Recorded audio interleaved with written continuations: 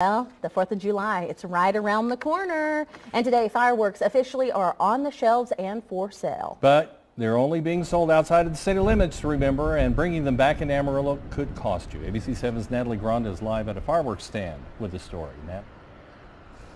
Good evening, Lisa and Larry. Well, as we all know, the 4th of July is just days away, and if you like fireworks, you can actually start buying some of your own. Take a look behind me. You can see fireworks shops are already open, and they say the official selling date for fireworks start today. So if you do want to buy fireworks, they're open, but local authorities want to remind you to think twice before taking them back into Amarillo.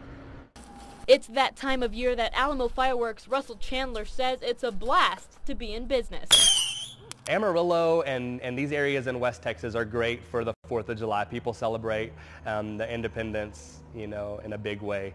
Chandler says as Wednesday marks the start of legal fireworks sales, they plan on having several hundred options for shoppers. We should have somewhere in the neighborhood of 300 to 400 different items. Alamo Fireworks, along with several other fireworks shops, are located outside of Amarillo city limits. It's also the only place where residents are allowed to pop fireworks. You can buy fireworks. You can set them off outside of the city limits.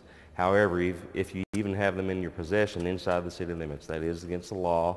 It is a Class C misdemeanor. The cost? Up to a $2,000 fine. Amarillo police say anything you have to light up is considered a firework. AFD says residents with old fireworks in their possession can call the department and they will come out and get those fireworks without any penalty. They will come out and pick up those fireworks and there will not be any questions asked. And then we will bring them back and we'll turn those over actually to the bomb squad and they'll dispose of them properly. Chandler says as long as you use fireworks the right way, fireworks can be safe. He says he's looking forward to seeing residents getting ready to celebrate the 4th of July holiday. We're very excited. We're expecting another really great year.